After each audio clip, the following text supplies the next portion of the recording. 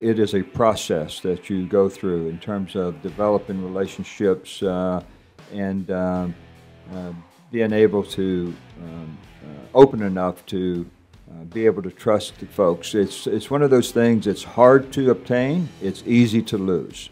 And when you lose someone's trust, it's hard to regain it. So I think being very cognizant of the fact that it is the level of trust that you can have among your team members is going to you're going to have to work on it. You need to work on it every day, and your actions count, and